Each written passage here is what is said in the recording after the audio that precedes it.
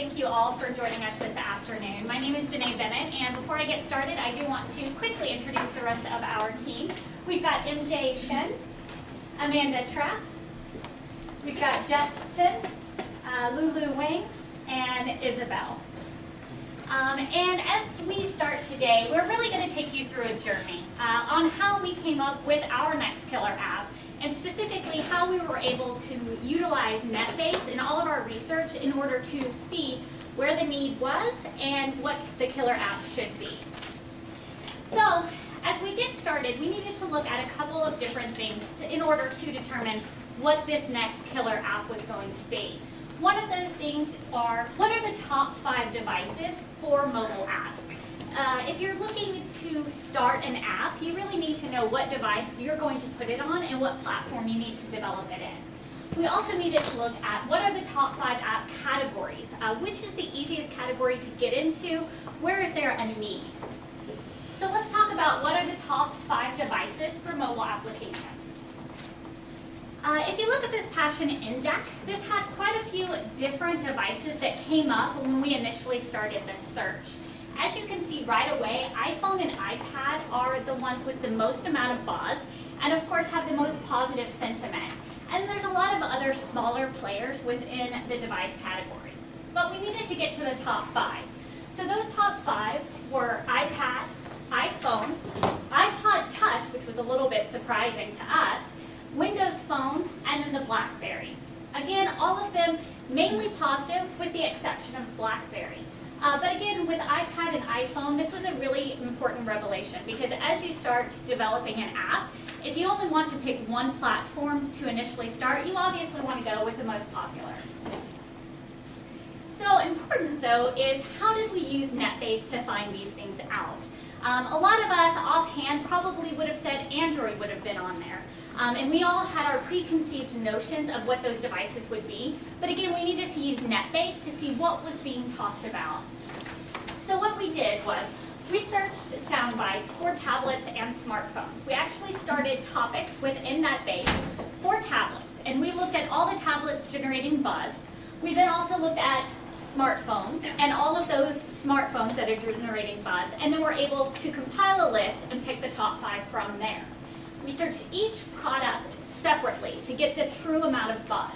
How we were able to do this was use alternative names. So for the iPhone, people may have said iPhone 4, iPhone 4S, all of these different things, which they were still talking about the iPhone. So we needed to make sure to include those in the alternative names.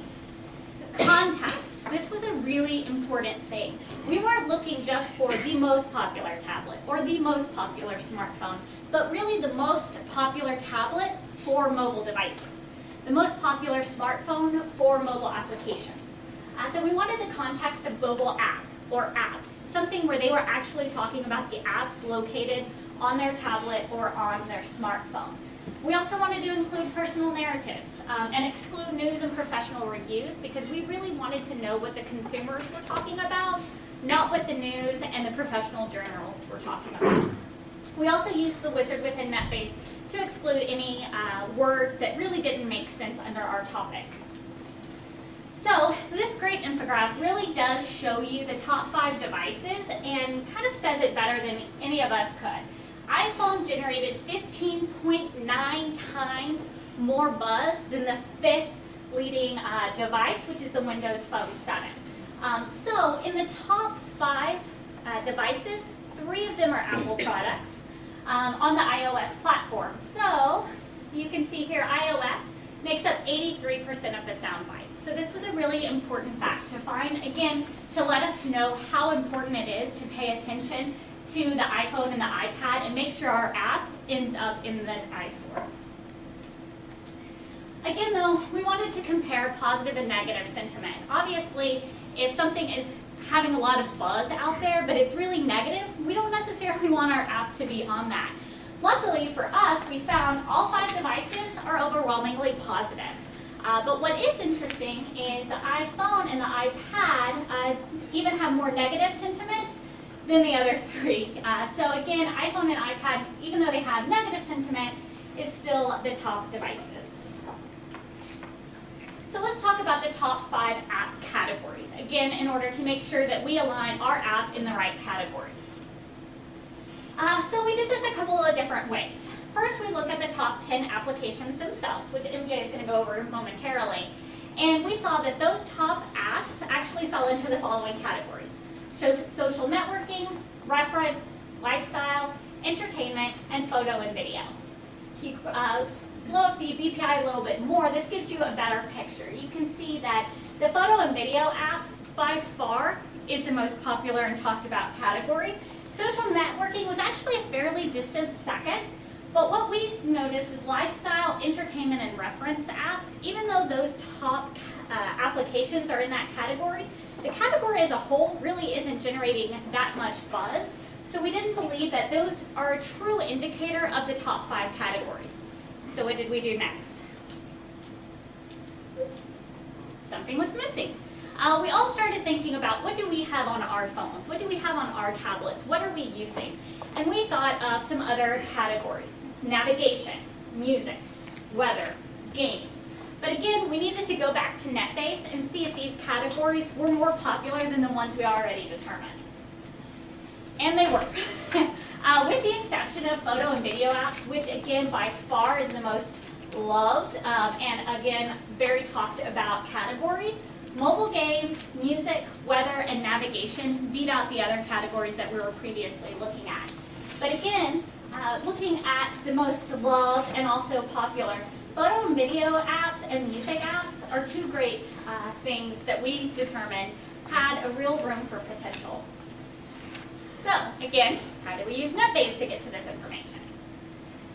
We looked at brand names. So we plugged in, I don't know how familiar everybody is with NetBase, but in the topic, we put in the brand names and we actually used the categories. So games app was one topic, music apps, navigation apps, and such.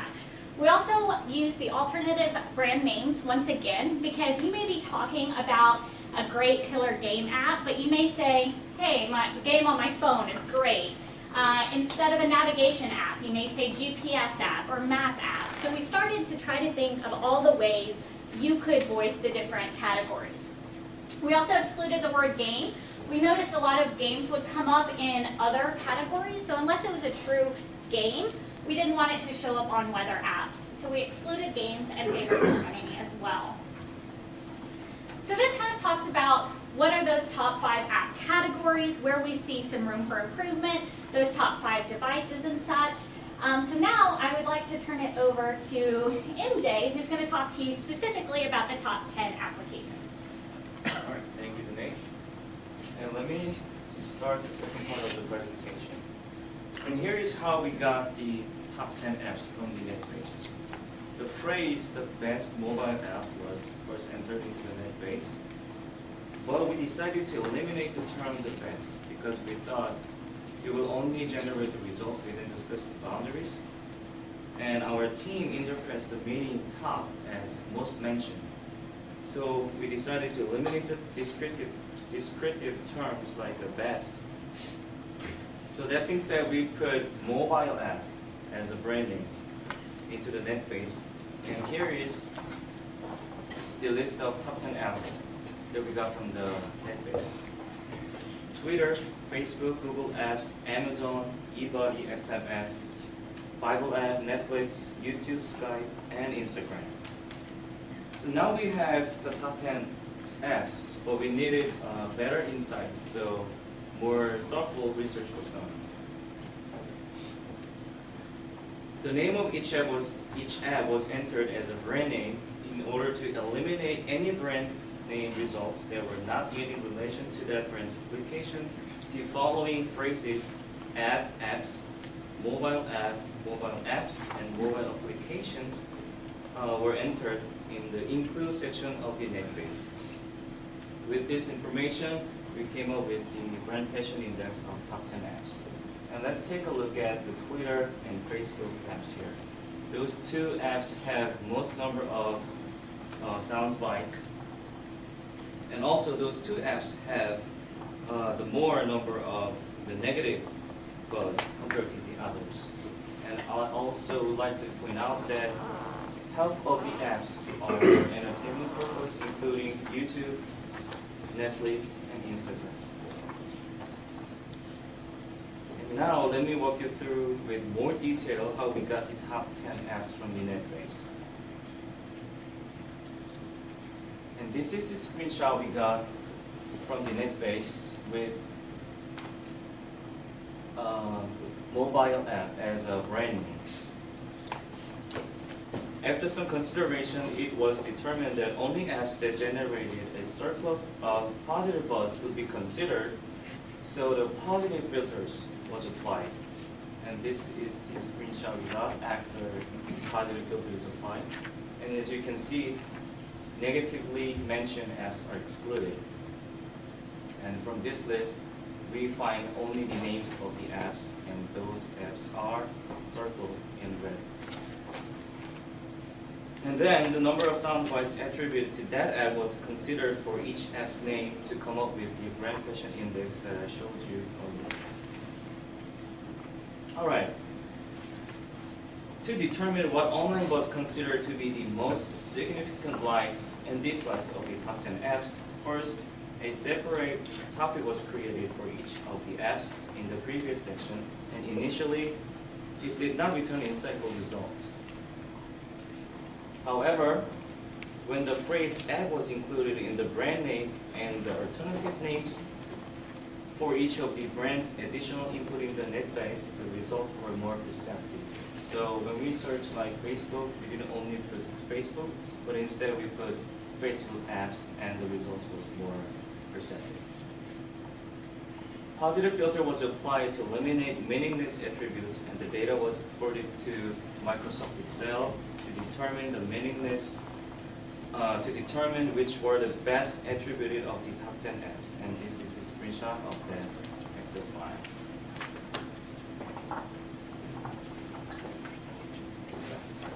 Alright, as you can see, all the top 10 apps are free. In fact, mentioned in 9 of the top 10 apps, top 5 likes. Half of the top 10 apps likes reference the look of the application, and half of the apps mention their ease of use. So it is evident that any new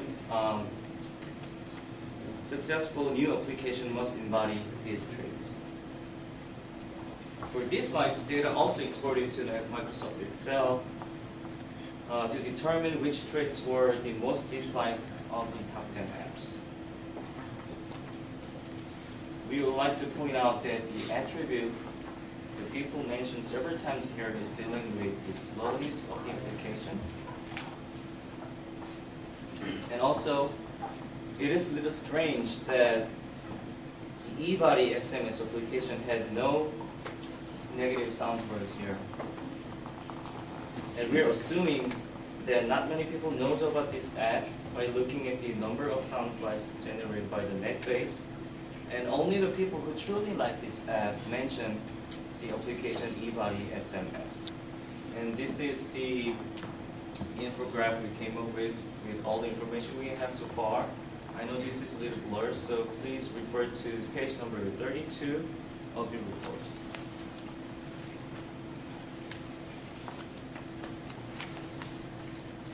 To determine the strength of the top 10 apps' social media presence, a comparison was conducted.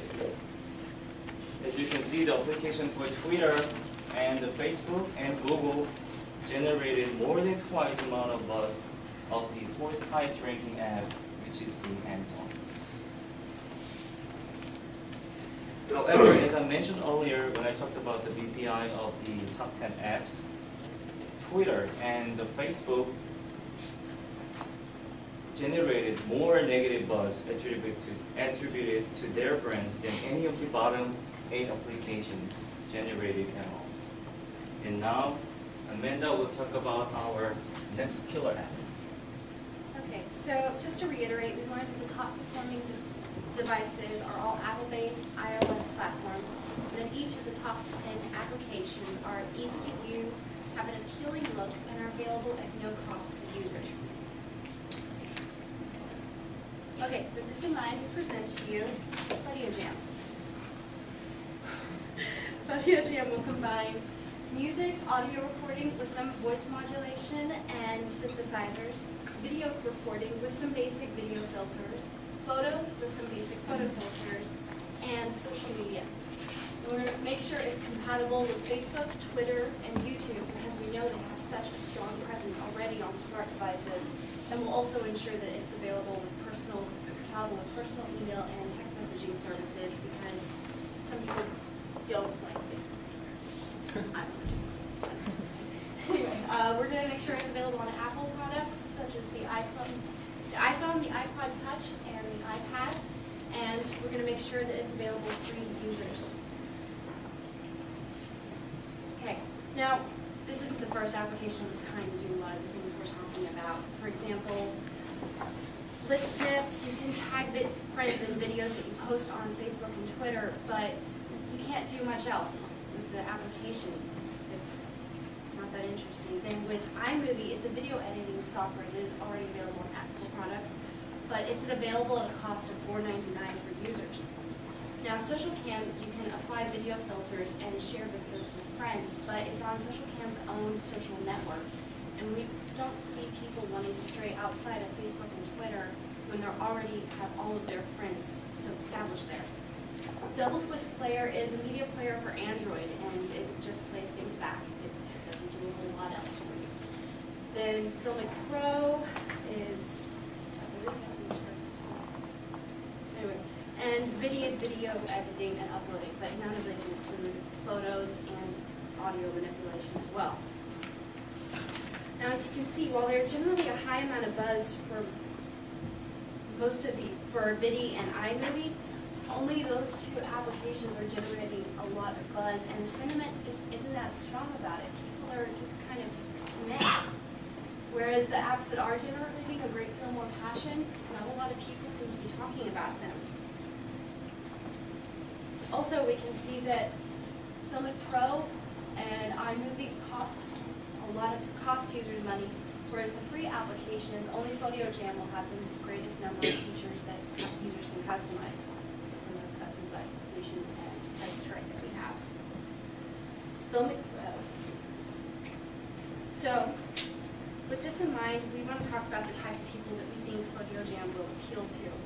Now, we think that there are a lot of different personality types that will want to use a software like this, but we need people who already are interested in having their voice heard even louder on social media platforms. So for, say, creative personality types, you've got kids who can express themselves with Phodiojam, while other applications let them just dance around to a music video or something along those lines. Only with Phodiojam will kids be able to actually record their own audio track and manipulate the audio files and the video files that are at play. And then they'll be really easy to share it with their friends with just a click of a button. Then for teenagers will be able to differentiate and express themselves in more unique ways with Phodiojam's voice modulators and other features.